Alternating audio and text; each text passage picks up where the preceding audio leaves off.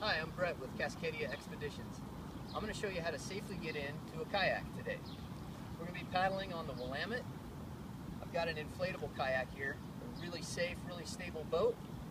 That being said, there are a few pointers that are going to help you stay safe when you're getting into a boat on the water.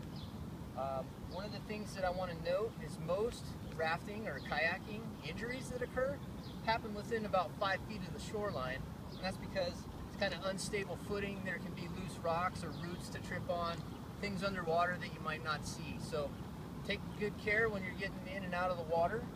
The next thing I want to do is I want to do kind of a final safety check.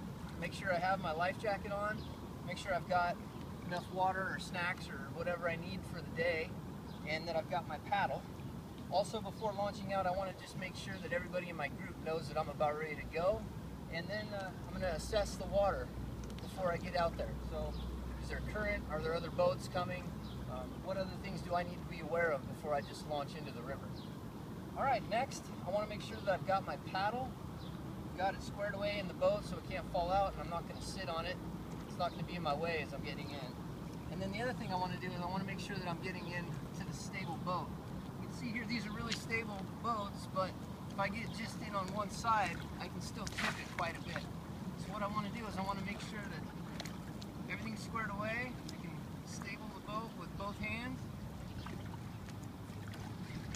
Go ahead and get in.